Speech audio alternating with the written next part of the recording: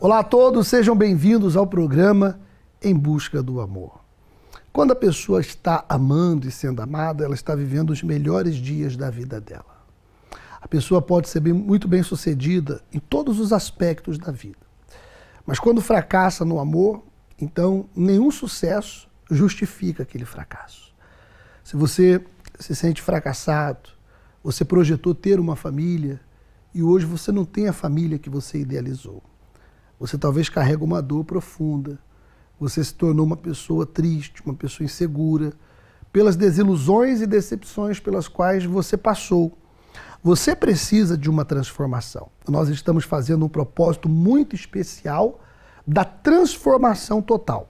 E você vai ter esta oportunidade nesta próxima quinta-feira, em um dos locais que se realiza a terapia do amor. Eu vou estar pessoalmente no Porto, mas a terapia do amor se realiza em diversos locais. Eu quero começar o programa hoje colocando algumas entrevistas de pessoas que têm vindo a participar e têm sido beneficiadas. Já já eu vou dar para você a nossa rede social, eu vou partilhar um pensamento contigo e também o nosso WhatsApp para você entrar em contato conosco. Nós podemos e vamos te ajudar.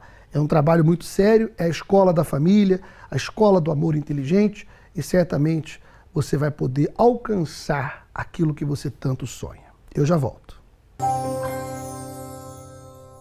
Meu nome é Alcina Pinto, eu frequento a terapia do Cenáculo do Porto e para mim tem sido uma grande alimento na minha vida, porque eu era uma área da minha vida que eu não valorizava nada, até porque eu quando cheguei na igreja eu vim de um divórcio e já estou divorciada há 15 anos e então eu essa parte anulei completamente, porque eu pensava sempre que não tinha mais jeito e então não queria mesmo mais ninguém. Até que sempre me dediquei à vida financeira, fui sempre muito independente, que era outra barreira que também me ajudou muito na terapia a cuidar, porque ser independente hoje não agrada, não é? Porque não podemos ser totalmente independentes, temos que depender só de um, que é Deus, foi o que eu aprendi, e isso também me deixava pôr de parte essa área de sentimental, porque é muito importante e eu achava que não era.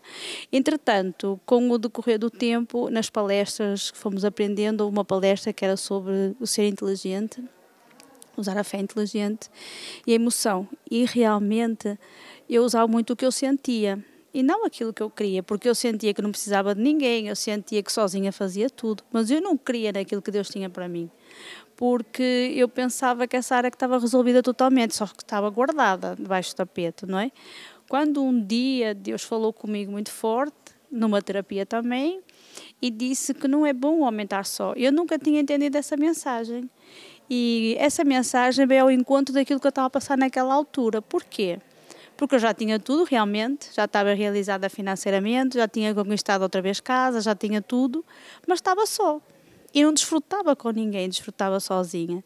E isso despertou em mim o quê? Uma fé inteligente. Para quê? Para lutar contra esse sentimento que eu sentia, não é? Que era não querer ninguém.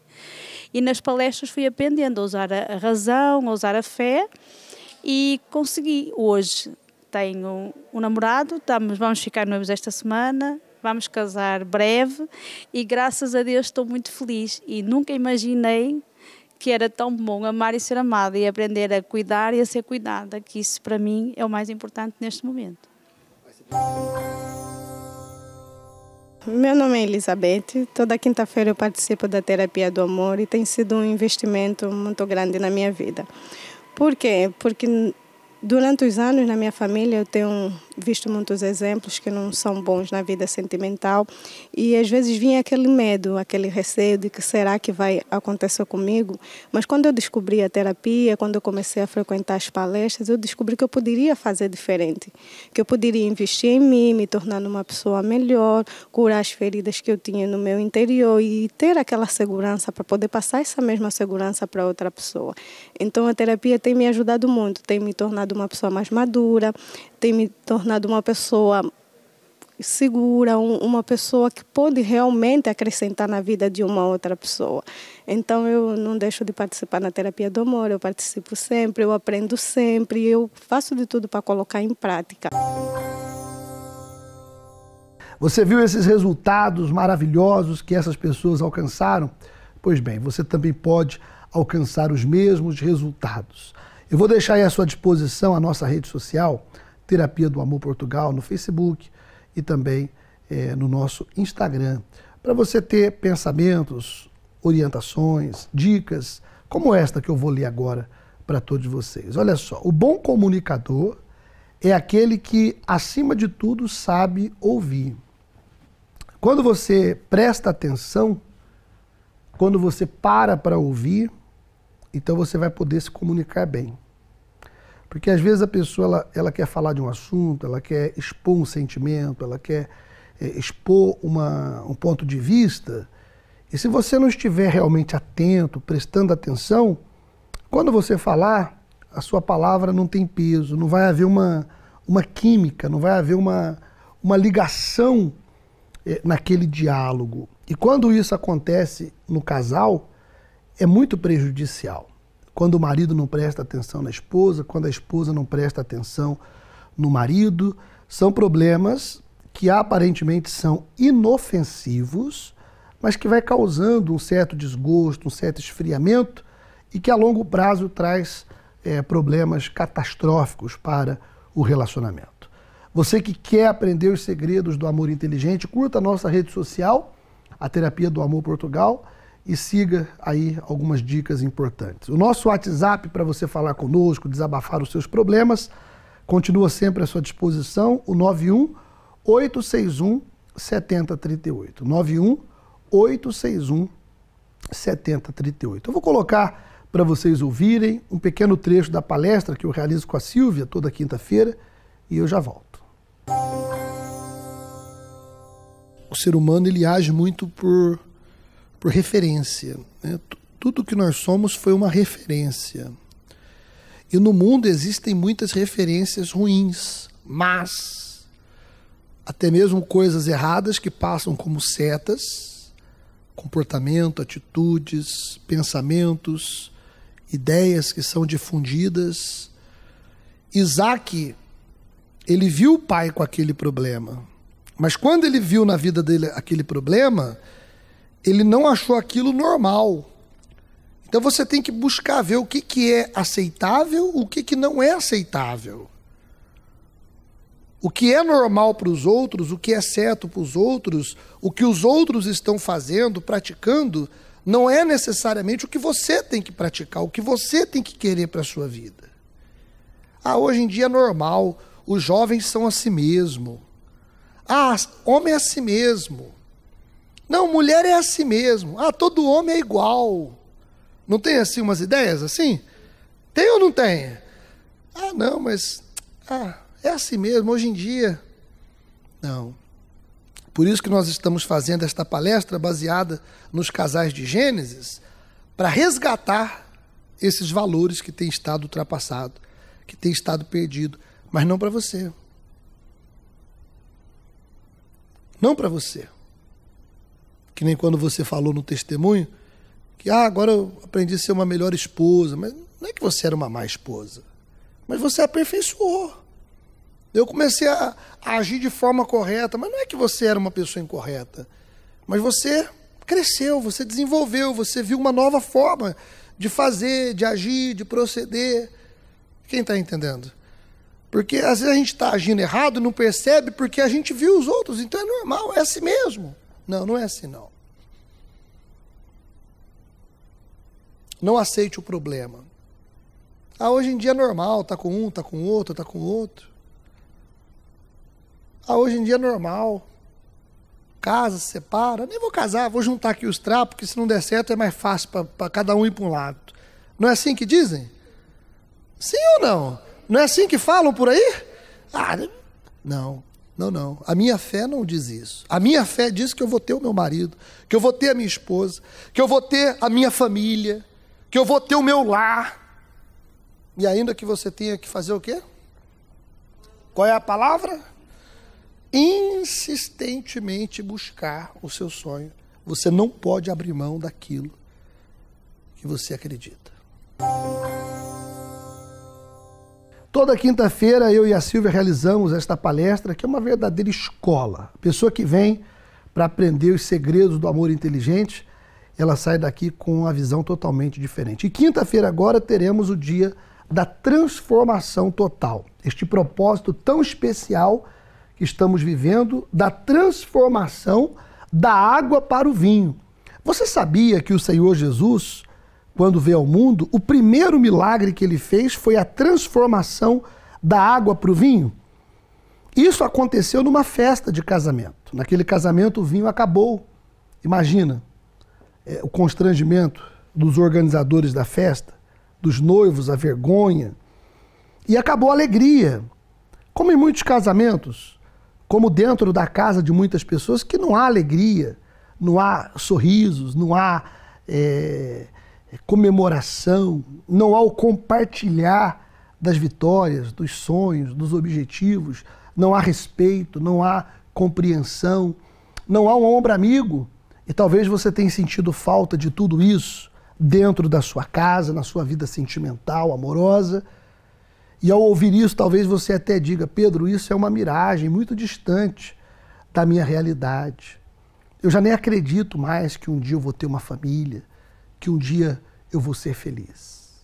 Eu faço um desafio com você. Quinta-feira agora esteja nesta ocasião do propósito da transformação da água para o vinho e você vai provar o poder de Deus, que vai transformar a sua vida por completo, que vai fazer você alcançar a realização que você tanto sonha.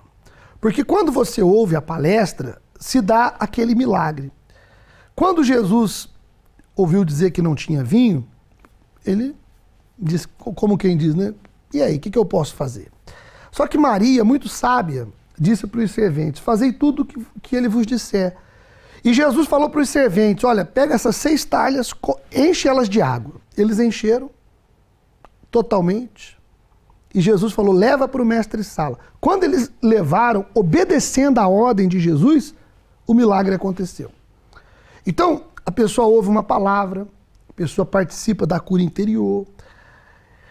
Quando a água, que é a palavra de Deus, entra, porque as 6 talhas representam o ser humano, que foi criado no 6º dia, o número 6. Aquelas 6 talhas, ela representa cada um de nós, que quando recebe a palavra de Deus, há uma transformação, há uma libertação do passado, há uma esperança, há um pensamento positivo, e tudo isso somado provoca um milagre. A pessoa que era infeliz passa a ser feliz. O lar que não tinha união passa a ter união.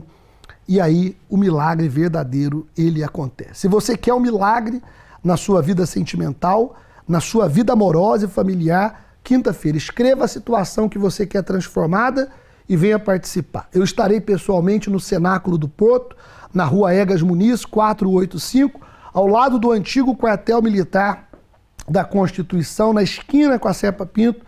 Eu estarei lhe aguardando nesta quinta-feira. Vamos ter 6 talhas com a água e vamos derramar o vinho, simbolizando esta transformação.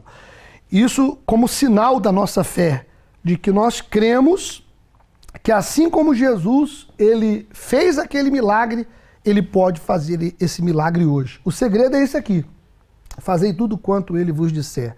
Você pode ter certeza que é Deus que está falando para você. Esteja quinta-feira na terapia, traga escrito qual é o problema que você quer resolvido, a situação que você quer transformada, que eu vou fazer um milagre na sua vida. Veja esse testemunho, se eu não estou falando a verdade. Nós estamos casados já há 38 anos e namoramos durante 3 anos, portanto 38 mais 8 que nos conhecemos. E depois, quando chegou a altura de nós nos casarmos, e nem tudo correu como queríamos, porque houve ali uma parte do meu pai que não quis o nosso casamento, e então houve ali umas pragas, umas maldições, e foi muito difícil, sofremos muito. Pastor, o Senhor ponha sofrimento nisso, porque foi dito que se eu escolhesse casar, que toda a infelicidade do mundo me acompanharia e filhos não teria. Então eu sofri muito, muito, muito. Morríamos filhos e sempre com muitos problemas de saúde, muitos mesmo, que não podia haver uma relação que houvesse isso. Depois eram as pessoas da família que incitavam o meu marido para arranjar outras mulheres, porque era um casamento sem filhos, não havia felicidade, e tudo isso me punha muito triste, ao ponto de eu depois, numa das vezes, já estava até com a primeira gravidez, que por acaso nasceu a filha, tentei o suicídio. Fui ao quinto andar do prédio, subi para consumar, mas graças a Deus os portões estavam fechados, acorrentados, e daí vivíamos nessa frustração. Ele sempre tentava fazer o esforço para eu sair daquela situação deprimente e triste, por causa das vozes de fora, exteriores, inclusive até os cunhados e tudo, diziam: se ela não fosse doutora, não estarias com ela, porque doutora é essa que não tem filhos. E era assim. Fui aconselhada a procurar quimbandas, a procurar coisas que eu nunca tinha ido antes, porque estava sempre muito doente. Eu era uma pessoa extremamente doente, hemorrágica, enfim, e perdi 4 filhos nisto. Depois desisti, disse: olha, não quero mais. E foi daí que depois nós decidimos mudar de país, vir fazer a vida cá, e ele estava fora, porque tinha que também trabalhar, porque na área dele era um pouco difícil conseguir aqui, e eu vim primeiro. Na altura já tinha os 2 filhos mais pequenos, mas foi sempre uma luta muito grande. Então, foi quando eu depois recebi um convite de uma amiga que conhecia os nossos problemas todos, ela vivia em Angola, e que me escreve uma carta, dizer que os problemas que eu tinha fosse procurar aqui a Igreja Universal do Reino de Deus. E assim, como era ela, eu nunca acreditei muito, mas disse: olha, já sofri demais, mas eu vou tentar por consideração a ela. Então vim e pronto, comecei a lutar, fazia as reuniões pela família, trazia as fotografias e orava pelo casamento. Comecei a fazer depois então votos e sacrifícios no altar. Também tivemos orientação, nós vínhamos às palestras da terapia do amor, eu principalmente comecei a fazê-las, onde eu aprendi como devo agir para ter o meu marido comigo e na presença de Deus, e um lar abençoado. O milagre da transformação da água para o vinho aconteceu na época do Senhor Jesus. Está aí uma família transformada, como que da água para o vinho. Onde não havia cor, passou a ter. Onde não havia gosto, passou a haver. É isso que Deus faz. Ele faz uma transformação. Se você quer uma transformação, agora você já sabe o que fazer. Cenáculo do Porto, quinta-feira eu lhe aguardo na rua Egas Muniz, 485, ao lado do antigo quartel militar da Constituição. Você é o nosso convidado todo especial. Não perca por nada a terapia do amor. Nesta quinta-feira, da transformação da água para o vinho. Você, com certeza, vai sair daí diferente. E um dos 3 horários, ou às 10, ou às 15, ou às 20, não importa. Mas nós vamos estar aí para abençoar vocês. E estarão comigo 6 casais. 6 casais estarão comigo no horário das 20 horas. Quem vier durante o dia, eu vou reunir os pedidos e à noite fazemos a oração da transformação com os 6 casais, para a transformação total e completa da sua vida sentimental. Um grande abraço para todos vocês. E até a próxima. Tchau, tchau. A terapia do amor está também no WhatsApp, um meio de comunicação para estar mais perto de si. Instala a aplicação e comunique através do número 910-369-122. Envie as suas dúvidas, escritas ou através de um áudio, e desabafe sobre os temas que o desafiam, inquietam ou simplesmente quer partilhar. Todas as mensagens serão tidas em conta, por isso deixe de guardar para si barreiras, nem muito menos inseguranças, através do número 910-369-122.